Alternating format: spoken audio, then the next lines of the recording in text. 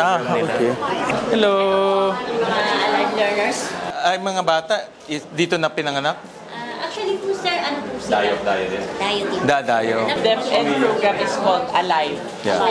Arabic, language, values. and like in our city, we have an alive program also because we have a lot of Muslim migrants. But in our city, we strengthen it by getting more teachers, providing the material. So they go through the regular curriculum and this? Yes, this is like an add-on. Okay. So they go through the regular curriculum, but they're taught in Arabic and also taught in Islamic values. Very good program because there's a lot of Muslim working in Luzon in this area. So, and it's important to maintain their culture, their traditions, especially Arabic.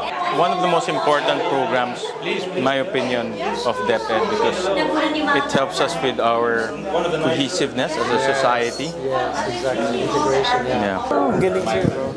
Ito yung school developed materials. Ginagastusan nila ng school MOOE.